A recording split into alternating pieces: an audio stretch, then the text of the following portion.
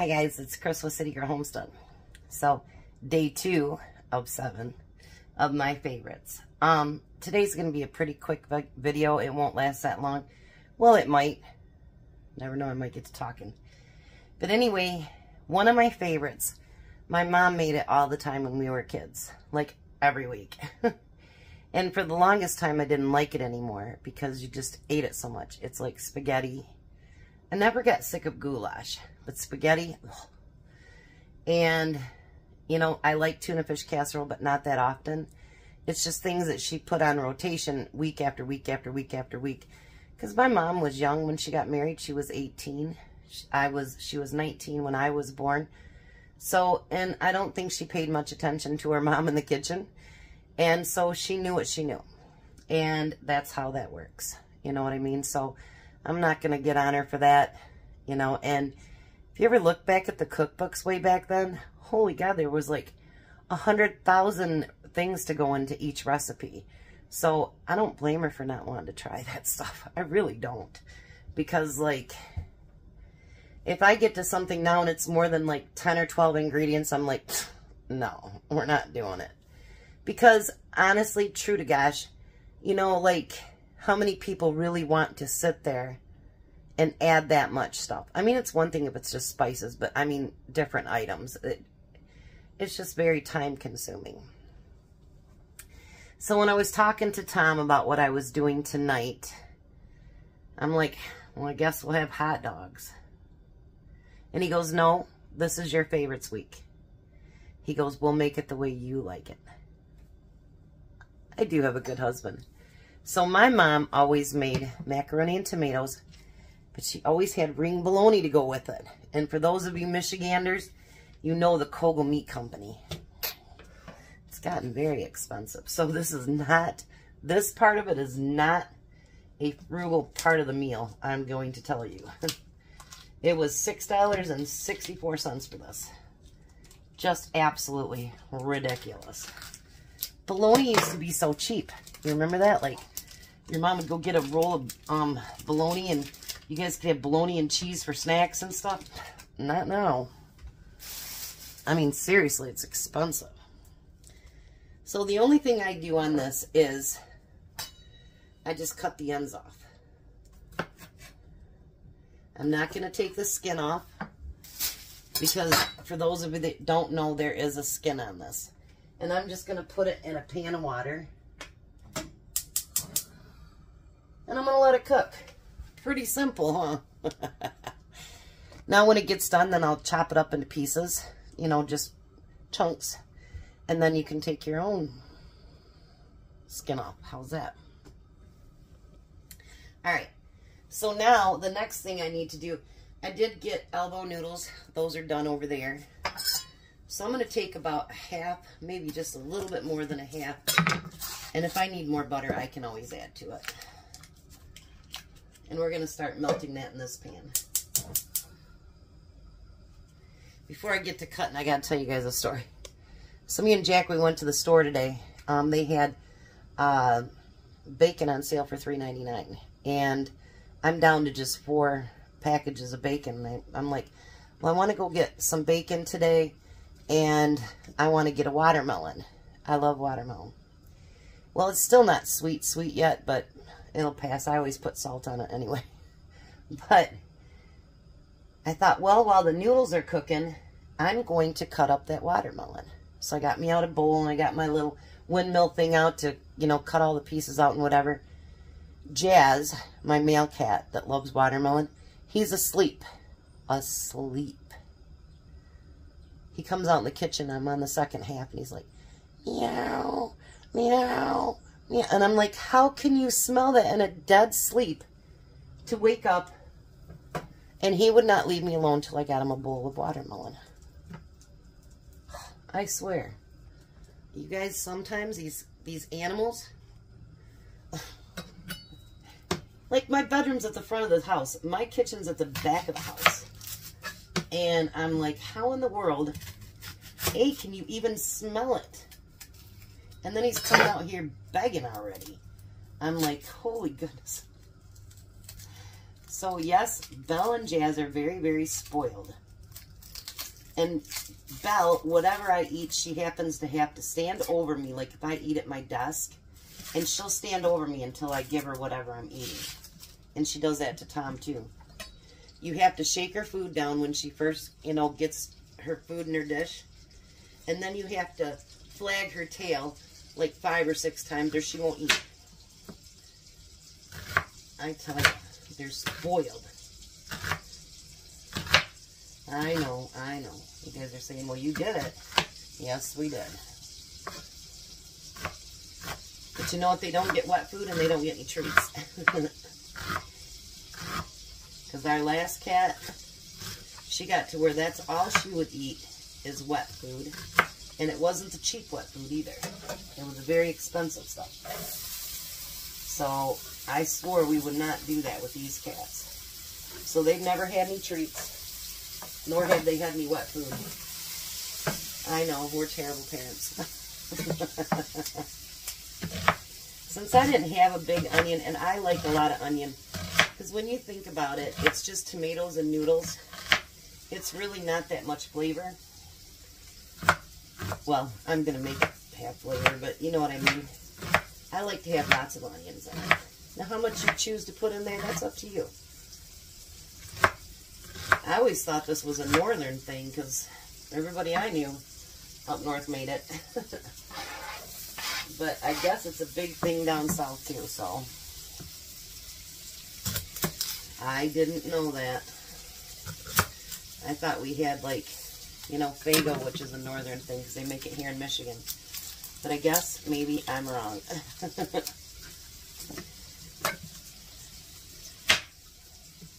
Some of them add bacon and stuff. Anytime to me that you add meat to this, you're making goulash. That's how I feel about it. Which you might see that this week too. I'm not much of a pasta person, but I do like my tomatoes and pasta, and I do like goulash big time. Both are my favorites. My son, my oldest one, Christopher, he hates both. He doesn't like cooked tomatoes.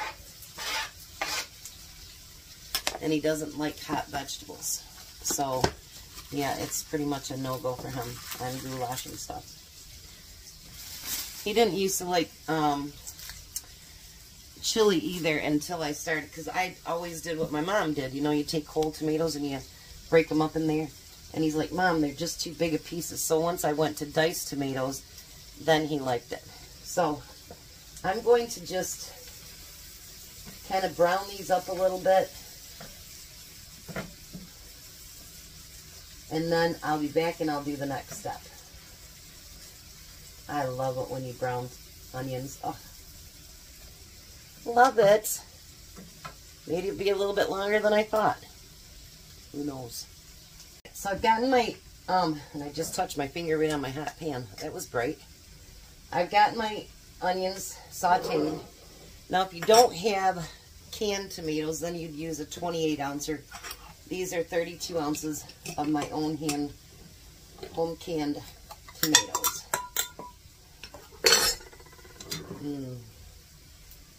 Oh, you guys want to smell too?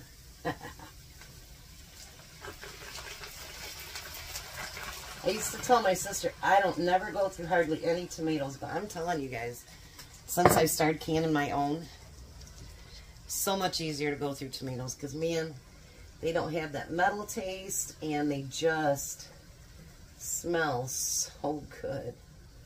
They really, truly do. They just smell so good. All right. Isn't that pretty? Let me show you. Now, on this, because like I told you, any of my vegetables that I can, I do not put salt in anything. So, we want to salt this pretty good. My butter is salted, so I don't need as much as I think I would need. But I do like a lot of pepper in this.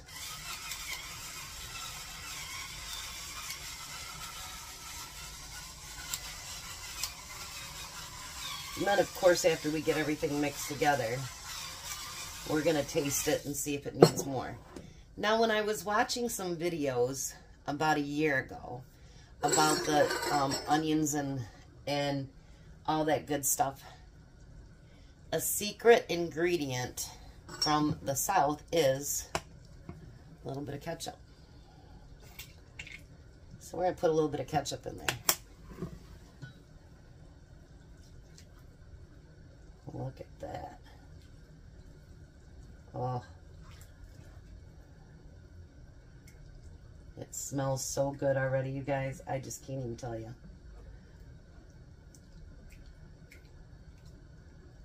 Oh, look at that. This is actually my mom's kitchen. So I can almost, when I make stuff like that, I can almost think about my mom, like, you know, how did she do it? Because I didn't cook with my mom. There's a long story to that and whatever, but yeah, I didn't come out in the kitchen. But, you know, I know she always made it. I don't know if she added ketchup. I don't know. And, well, she's not alive to ask her. So I'm going to let this kind of simmer and blend and marry. And oh, the smell is just amazing. And then I'll be back. All right, so now all the flavors are married. I've got my noodles. And in dedication to my mom, I'm using her spoon, actually. Now, several people tell you to cook off all that juice. I do not do that. And the reason I don't do that is because the noodles do absorb a lot of that juice. Otherwise, you're just going to have dry noodles. And, yeah, I don't want that. All right. So let's get this stirred together. And then, of course, we're going to have some corn on the side. Not eared corn, but, or, you know, not corn on the cob, I should say.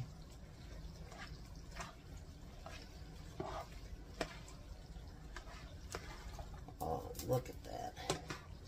It's like magic. Now, some people will add some tomato sauce to this if that's what they want to do. I don't do that, but you can.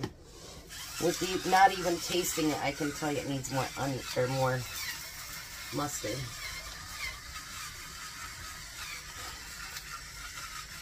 I had to turn my bologna down a little bit. All right.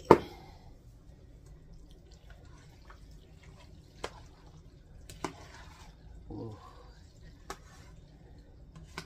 Feel like a kid in the candy store. Because with doing all the recipes, and I'm sorry if this is duplicate week for you, but, you know, with doing all the different recipes that I do, I really don't get a chance to do my favorites. And not that I don't really, really love the recipes that I try, because I do. It's just nice once in a while to have the home comforting things that, you know, make you feel good. So, thanks for being patient with me this week, so I can have some of my favorites.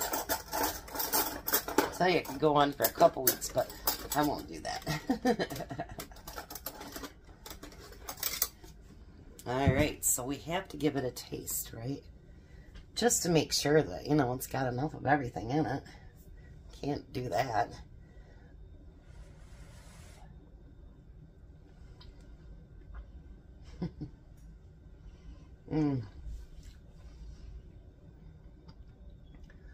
Oh, I love it. I am going to put a little bit more salt and pepper in it, though.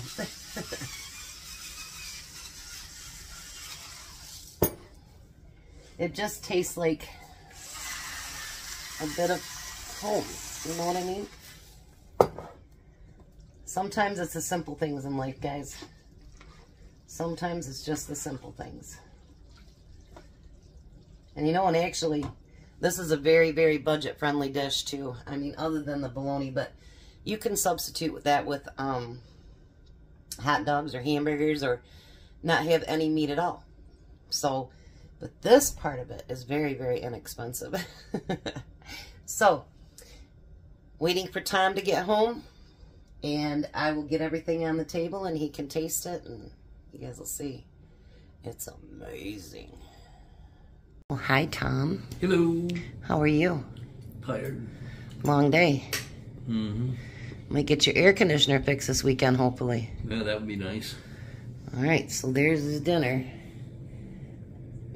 Macaroni, tomatoes, corn, Bologna. and bologna.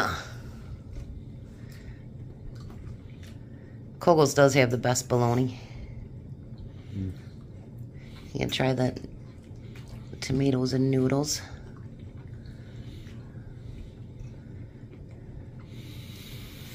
That's just such a comfort food, isn't it?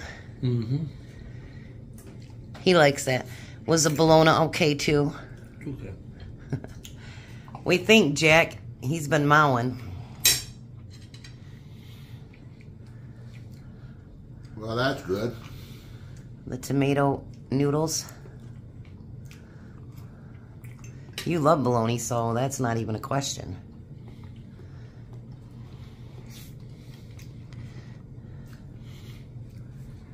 That is great. All right, we're going to let these boys eat. Tomorrow's going to be another easy one, but my favorite. Look at Belle's over there looking. Wondering what she can have. So I will tell you, next week is actually going to be a suggestion from Bernie. I'm trying to put a menu together. I'm having a harder time than I thought I would. But Bernie, your suggestion will be next week. And then you guys can suggest things anytime. It doesn't have to be a whole week of anything. Just make sure it's cheap to make, easy, and just, you know, put it down in the comments below. And maybe we'll do a suggestions week if I get enough of them. Except for caviar. We don't want that. I said it has to be cheap. Caviar's not cheap. Caviar's not cheap. That's true. No. Bye, Belle. Say goodbye, Belle. Meow. Meow. Oh, and we have watermelon for dessert, too. All right. You guys have a blessed night. Be a blessing. Bye, Tom. Bye, Tom. Bye, Jack. Bye. You guys have a great night.